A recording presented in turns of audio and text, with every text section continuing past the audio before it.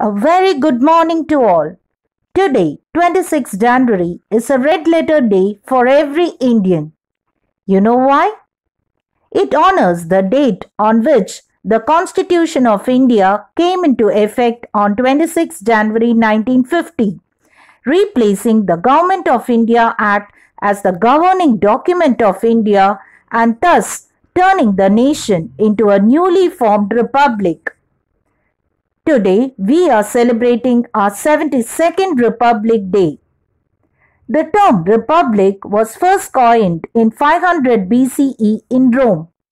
Republic is a state in which the supreme power is held by the people and their elected representatives and which has an elected or a nominated president at the center.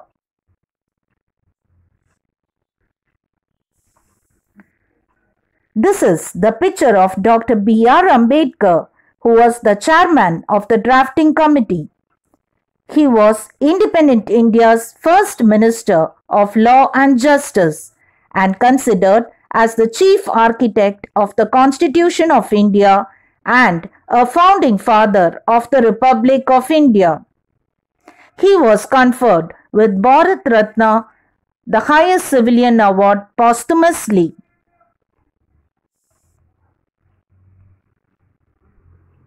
Now, the significance of Republic Day.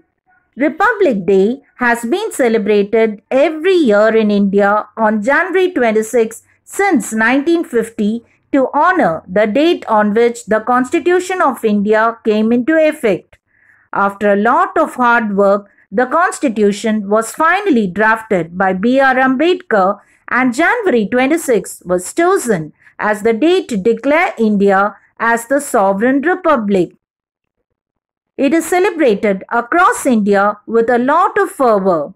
Rajpath in New Delhi witnesses magnificent parades by regiments of Indian Army, Navy, Air Force, Police and paramilitary forces. Beautiful tableaus representing the beauty of all the states of India are also showcased during the parade. There are also sky shows.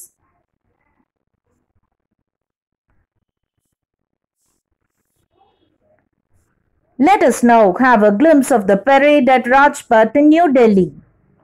Scintillating and breathtaking, isn't it? Proud to be an Indian.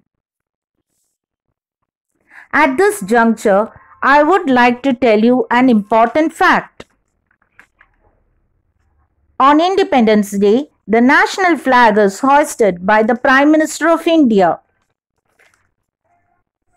On a Republic Day, the flag is tied up to the top of the pole and it is unfurled to mark the celebration. The President of India, being the Commander-in-Chief of the Indian Armed Forces, takes the salute. Gallantry awards are presented. Bal Puraskar awards are also presented to the students.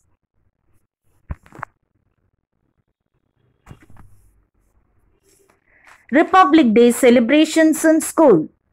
Republic Day is celebrated with great fanfare in schools across the country every year on January 26.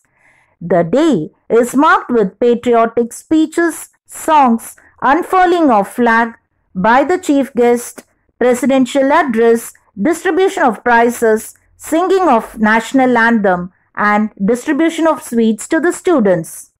This corona pandemic has deprived us of all the live celebrations, but it will never deter the spirit and patriotic feeling of the Indians. Reality or virtual celebrations are not going to lose its importance, meaning or exhilaration. Do you all agree? Yes. Jai Hind. Be proud to be an Indian. Thank you. Here's a virtual treat for all children.